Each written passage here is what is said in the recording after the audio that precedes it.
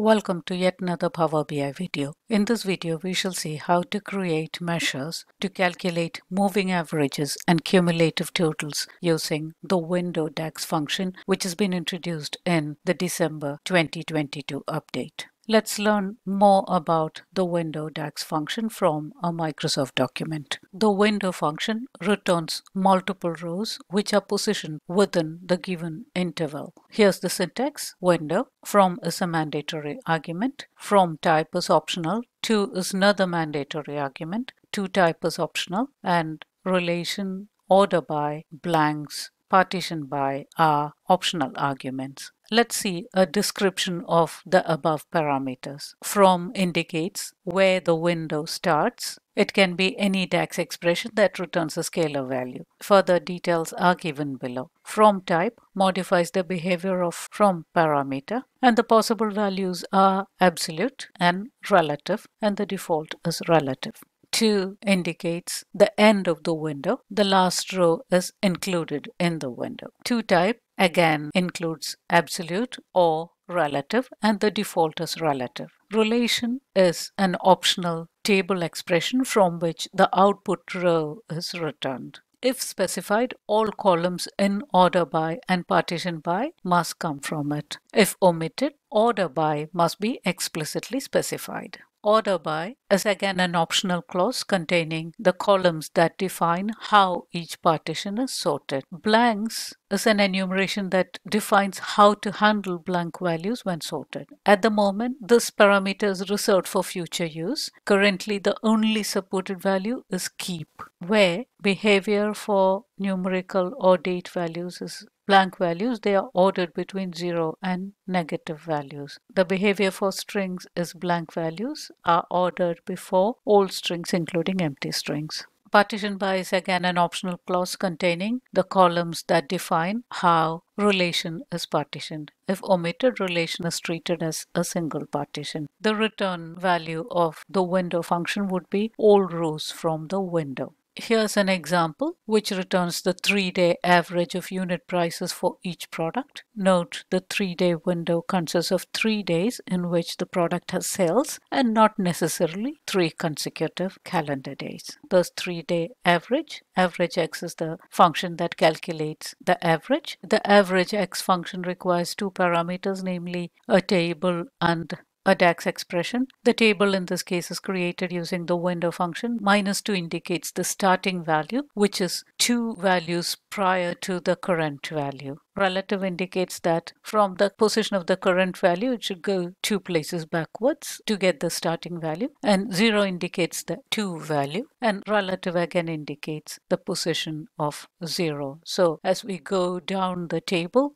the current value will be 0. And -2 would be the starting value. Summarize all selected sales, date, and product would create a virtual table which returns all rows from sales, date, and product columns. Order by date sorts the date column. The sorting type is not specified as ascending or descending, and the default sorting order is ascending. Keep indicates what to do with the blank values. At the moment, keep is the default and we cannot use any other option. Partition by would provide us the 3-day average price for each product. The second argument of the average x function is the DAX expression using the calculate function and the average functions. This averages the unit price of each product. Now let's do a demo on Power BI Desktop. On your screens is Power BI Desktop, which contains an orders table with these columns.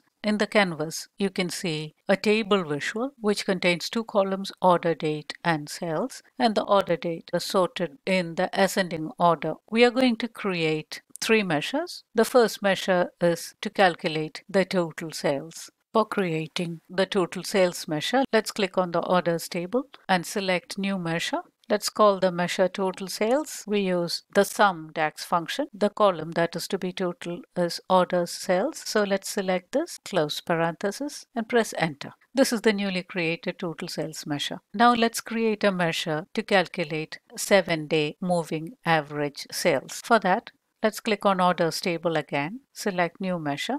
Let's name the measure as 7-day moving average. equals. The DAX function that we are going to use is average x.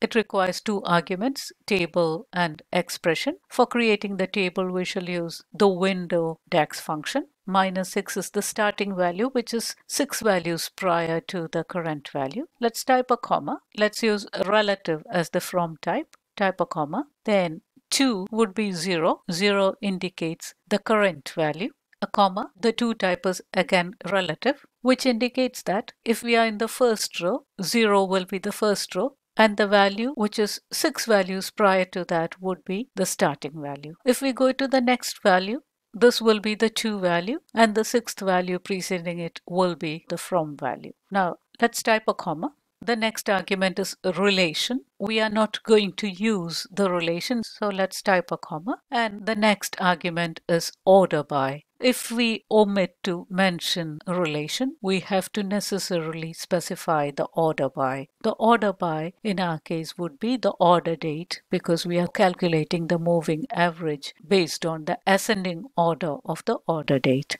Let's click on order by and select order date. Type a comma. By default, the value is ascending, or we can select ascending. Let's close the orders by. Type a comma. The next argument is blanks. How to deal with the blanks? There are 4 options. At the moment, we are allowed to use only keep. The remaining options would be available in later versions of Power BI. We can either select keep or leave it blank. So I'm going to select keep. Let's type a comma, and partition by, I'm going to leave it blank. So we've finished all the requirements of the window DAX function. Close parenthesis, type a comma. We have to provide the expression argument for the average x function, which is the measure total sales. Opening square bracket and select total sales. Close the parenthesis for average x function. We've finished the 7-day moving average formula. Let's press enter. Close the formula bar by clicking here. And now I'm going to add the 7-day moving average to the stable visual. Let's drag and drop it in the columns well below sales. For 3rd of January 2018, the sales and 7-day moving average are the same because we do not have any values for the prior 6 dates. If we consider the second date, 4/1/2018, what we have is 152.25, which is the average of these 2 values. Similarly, it goes on. We have all the 7 days available only from 10/1/2018. For 10/1/2018, the 7-day moving average is 701.95. Let's check whether this is correct. In this Excel sheet, we can see that for 10/1/2018, the average of the 7 values, including the current value, is 701.95, which is correctly calculated by our measure. Similarly, for 11/1/2018, we have an average of 701.02, which is again correctly calculated. And 13/1/2018, the 7-day moving average is 1167.56, which again is correctly calculated. So we've easily created a measure using the window DAX function, which has obviated the necessity for complicated DAX expressions which we used to resort to hitherto. Now let's see how we can easily create cumulative daily totals, or running totals as we call them, using the window DAX function. For that, let's click on orders table again, click on new measure. Let's call it cumulative total equals. We shall use the sum x DAX function. It requires 2 arguments, table and expression. As in the previous case, we shall create a table using the window function. Let's type window. The from in this case would be the first value. A running total means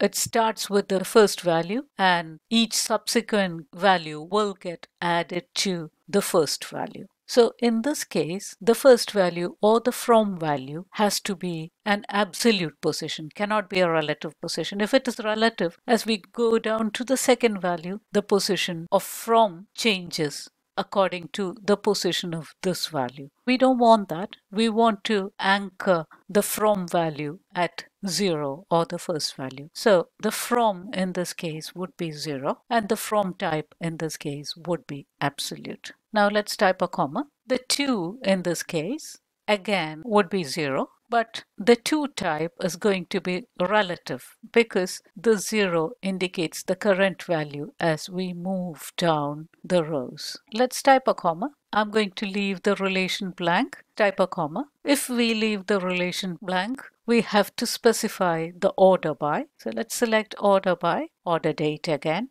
type a comma. The sorting order would be ascending.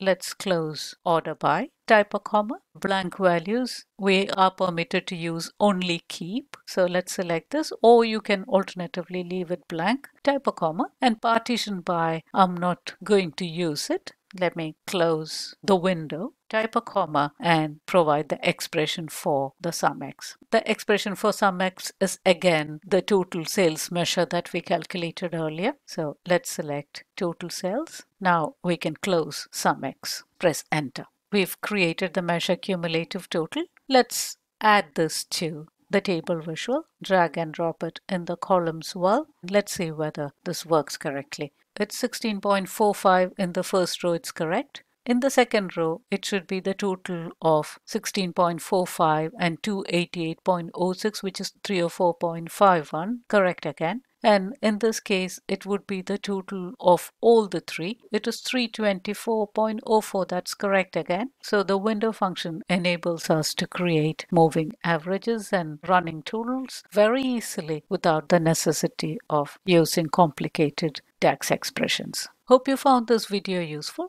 If you like this video, please click on the like button and share it with your friends and colleagues. Our channel has a lot of useful content. Please subscribe to our channel and help us take the number of subscribers to the 1000 mark. While subscribing, please remember to click on the bell icon and select the all option so that you shall get immediate notifications as soon as we upload new content in our channel. Please visit our website paddycosmos.com. Thank you very much for your continued patronage and support. See you again with yet another video. Have a great day.